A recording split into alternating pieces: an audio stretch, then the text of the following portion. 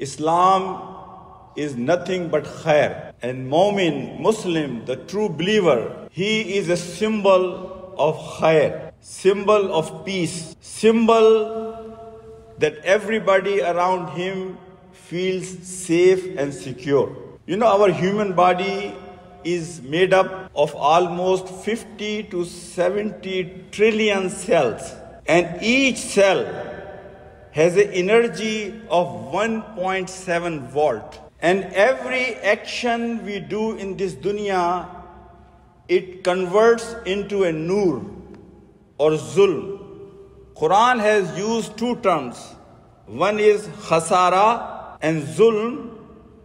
For the people who do sins, they go against the will of Allah subhanahu wa ta'ala. And Quran has used the word nur for the people, because the currency of the day of judgment will not be the currency of this dunya. Currency of that dunya, of that life, will be nur. Nuruhum yas'a bayna aydihim wa bi aymanihim yaquluna rabbana atmim lana nurana waghfir lana innaka ala kulli shay'in qadir. Then the believers, when they will find nur on that day, on them and on their right side, they will make dua to Allah subhanahu wa ta'ala. Ya Rabbul Alameen, Rabbana atmim lana nurana waghfir lana. That complete our nur. So whatever actions we do in this life, it converts into a nur. That's why in one of the hadiths, Prophet ﷺ says that to remove the darkness of grave, connect yourself for the prayers people go when there is no sunlight. Means Maghrib and Fajr and Isha. These two terms, khasara and zul, that will be focus of my khutbah inshallah today. You know, Allah subhanahu wa ta'ala has used the terminology that you and me, we can understand. Allah says that there is a trade between you and me, trade between Allah subhanahu wa ta'ala and his abd. When Allah says, Inna Allah ashtara min al-mu'minina anfusahum wa amwalahum bi anna lahumul jannah. That Allah has purchased, you have sold yourself to Allah subhanahu wa ta'ala, your nafs, your soul, your body and your mal. And Allah in return has promised that He will grant you Jannah. When Allah subhanahu wa ta'ala in Surah Saf, when He says, Ya ayyuhallazina amanu hal adullukum ala tijaratin tunjikum min azabin alim. O believer, do you want me to tell you about a tijara, about a trade which will be a key for the Jannah and maghfirah of Allah subhanahu wa ta'ala? So this is all about trade. Allah subhanahu wa ta'ala, whatever bounties He has given you and me, our body, our intellect, our mal, our time, our energy, all this is asset. And now it depends on me how I want to use this asset. The trade I have done with Allah subhanahu wa ta'ala, because Allah says, Wal asr innal insana lafi khusr. Everybody who has done trade with Allah subhanahu wa ta'ala, everybody who has come in this dunya, they are among khasireen.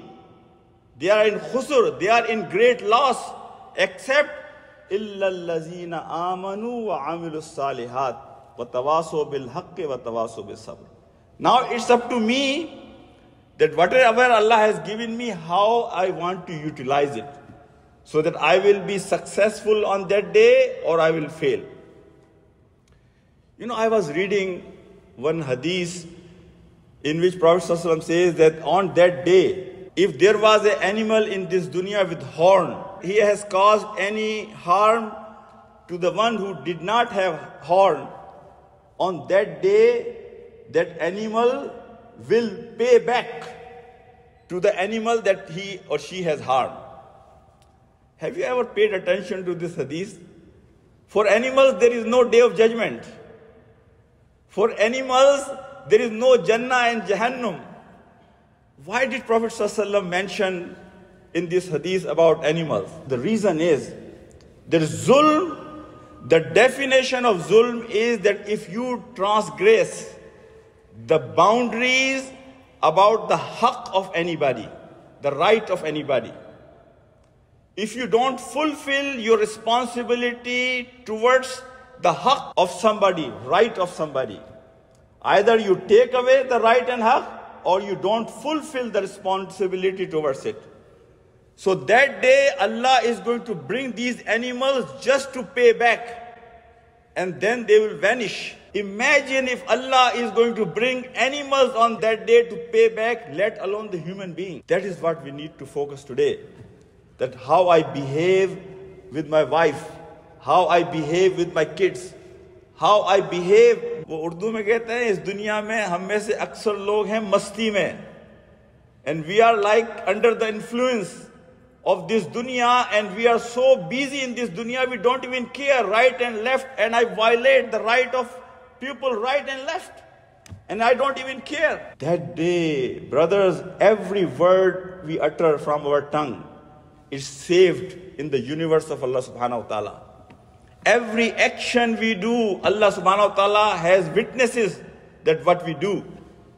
That's why whenever there is a husn-e ma'asharat, that how we live our life, how we behave with people, husn-e ma'asharat is the most beautiful thing about Islam. And whenever Allah in Quran has talked about husn-e ma'asharat, He has always reminded us, ittaqullah, ittaqullah, that Allah is watching over you. Allah is watching over you. Allah is the witness how you do what you do with people around you. I was reading another hadith in which Prophet ﷺ says that the biggest fitna I am leaving behind you after me will be the woman. Aurat will be the biggest fitna. And many times the explanation comes in our mind, fitna in regards to going away from decency or fahisha, or going away from the boundaries that set by Prophet Muhammad ﷺ about segregation and dealing with women. These are the first things comes in our mind with this hadith. But there is another dimension of this hadith. And one of the Shaykh says that one of the meaning of this hadith is that I am afraid that you will fail to fulfill the rights of the woman. Rights of the woman as a mother. Rights of a woman as a wife. Rights of a woman as a daughter. And rights of a woman as a sister, my brothers and my sisters. So this is another interpretation of this hadith, that Prophet ﷺ is warning us that I am afraid that you will not be able to fulfill your responsibility, and that will be counted against you as a zulm, and then you will be accountable on that day in front of Allah subhanahu wa ta'ala. When it comes to the rights of people, the biggest right that we see on us is of our parents. And that will be, I'm going to spend few minutes about the rights of parents. There was one Sahabi came to Prophet ﷺ and asked, Ya Rasulullah, what is loved by Allah the most? Prophet ﷺ says, praying on time. And what is next, Ya Rasulullah sallallahu alaihi wasallam? He said, obedience and serving the parents. And the Sahabi asked, Ya Rasulullah, and after that? He says, Jihad fi sabilillah. See the sequence, praying on time, the second comes before jihad. And this sequence, in many hadiths you will see the sequence changes with circumstances. Sequence changes with the person who is asking the question. If the person asking the question, he is the person who prays always on time, for him, Prophet ﷺ will give him a different answer. So this was one of the quality of the Prophet ﷺ, that he knew his Sahaba. You know, there is a hadith in which Prophet ﷺ says that if you go and look at your parent with love, one glance of your eyes on your parents gives you reward of one Hajj and one Umrah. Have you paid attention? Why this much reward for just glancing, on your parents' face? The reason is, brothers and sisters, Wallahi, there is no relationship. There is no relationship in our relationship which is so selfless. They have no need. They are not putting any, strings with this relationship between parent and child. It's such a devoted relationship without any strings, without any selfishness, without any expectation from a child. And because of that, Allah subhanahu wa ta'ala has given such a high reward for the people who take care of their parents. There was a hadith in which Prophet ﷺ says that there will be a time slave girl will give birth to her master. We have heard this hadith many times. Some of the people, they do the interpretation of this hadith. The time will come that the son and daughter, they will behave and act with their parents like they are the master of their parents.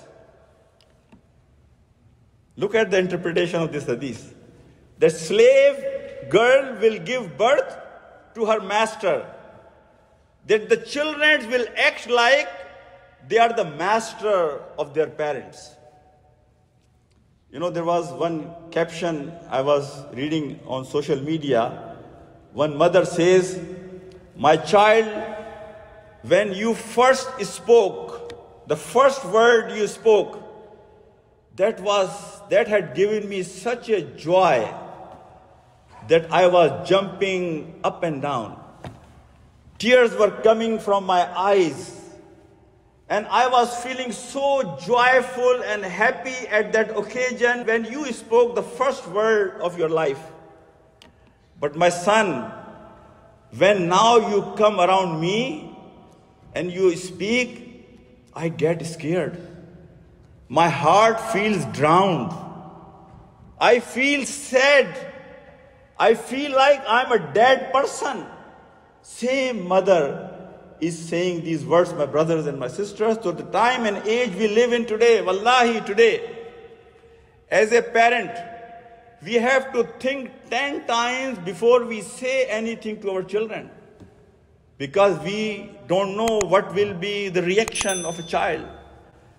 And this is the interpretation of this hadith of the Prophet ﷺ, that slave girl will give birth to her master. Allahu